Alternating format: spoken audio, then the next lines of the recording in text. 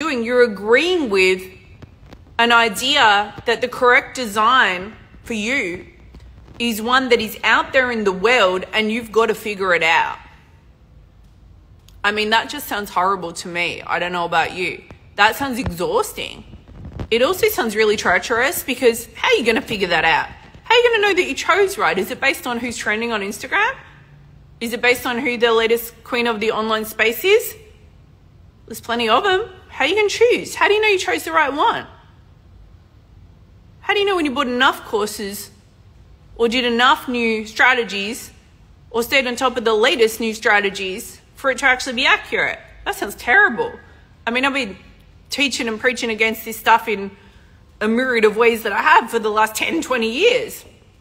Very much so for the last 10, but really for the 20 and 10, like for 25 years in some way, shape or form. I've always been doing that.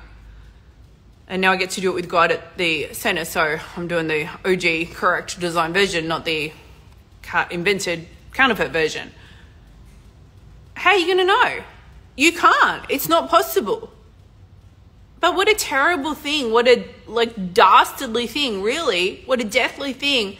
If you're a messenger who God has given a message to, he's planted something within you that is meant to have Holy Spirit life breathed into it, and then it's meant to come through you, and it's meant to come out originated from him, not when you think it should, not how you think it should, not in the way that you have decided that it needs to in order for it to be successful or effective or sales, but in the way that he's originated. If you're that person and then you try to take that gift that you've been given and run it through a filter of what the world says about correct design for success or entrepreneurialism or even for ministry, guess what you're going to have?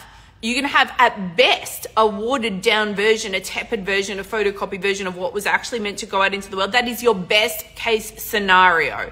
Realistically, what's happening though is you open up all sorts of doorways spiritually for a spirit of self-sufficiency, self-exaltation, working in your own strength, soulish strength rather than spirit-led. And that opens up more doorways in turn for all sorts of other things to come in. And all sorts of other things to essentially take place somewhere in the disarray of false leadership that you've got going on spiritually, because you're in agreement with an idea that, well, this is how it has to work for online. This is how the coaching industry works.